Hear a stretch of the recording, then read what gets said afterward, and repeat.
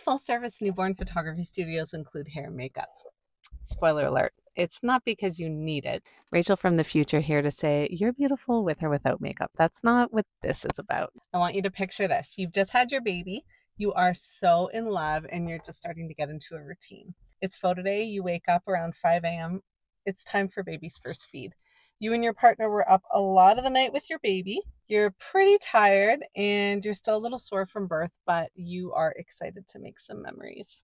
So your baby's fed and back in the bassinet, so now it's time to get yourself ready. So enter your toddler. He's up and you quickly unplug your curling wand before your toddler goes full Dora the Explorer with hot tools.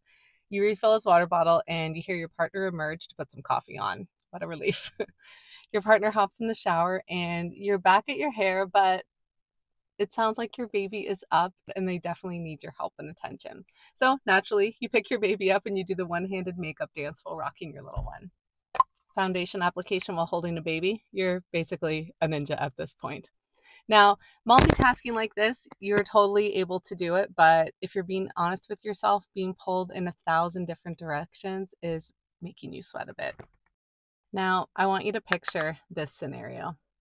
It's 5 a.m. You wrap yourself in your coziest bathrobe and you sit down to feed your baby. You're pretty tired from the night wakings, but you feel pretty calm knowing you have a very relaxing morning planned. Your partner starts on breakfast and you pop the baby in the bassinet and you enjoy your coffee.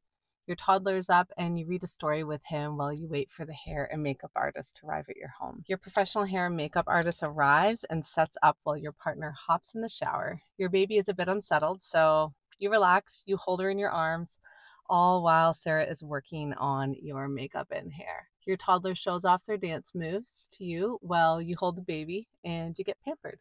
Once Sarah is all finished, she takes her supplies with her, and all that's left for you to do is hop in the car in your comfy clothes, head to the studio where all the clothing that you picked out for your family from our studio wardrobe is just waiting for you to change into.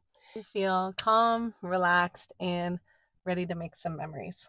Which scenario sounds more relaxing to you?